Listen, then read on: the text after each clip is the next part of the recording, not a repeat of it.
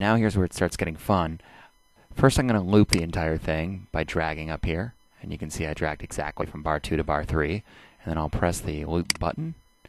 And now when I play back, it just loops. And it sounds exactly the same as when it was not sliced up. But now I can grab all these pieces and start moving them around. So first of all, I'm going to zoom in a little bit here. And I'm doing this by holding down the Shift key and turning the mouse wheel. Let's say I want to do 4 16th note kicks at the beginning. First thing I'm going to do is I'm going to shorten this because otherwise they're going to overlap funny. And I can hold down the Alt key and drag and do it again and do it again. Now I have 4 of them. You can see it's trying to crossfade. So for now, let's just move this guy down here and make sure this track is muted. And now I've got 4 kicks. And let's make this 2 bars. We can drag this loop endpoint over to here, and it'll do this now. Let's move this kick over here to the first beat of the second bar. I'm going to hold down Alt, I'm going to grab, and I'm going to drag it.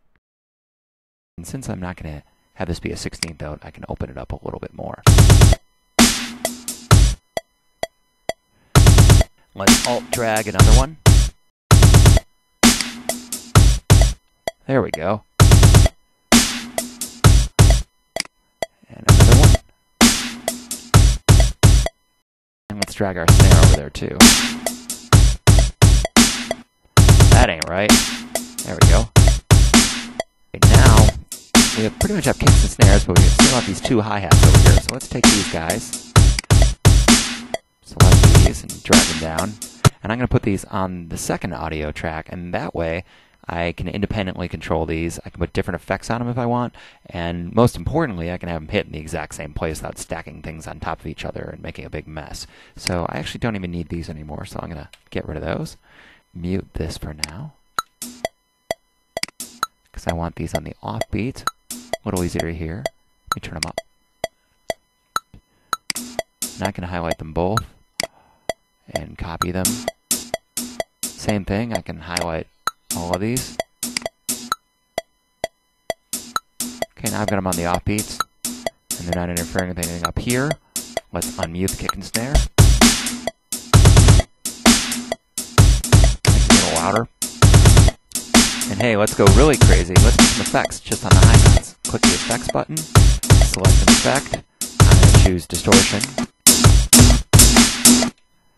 And pretty loud. And I'm also going to take some of the low end out of there. There we go. Lows and mids down. Crank the highs a little. Turn the channel down a little bit more. I can pan them a little bit if I want.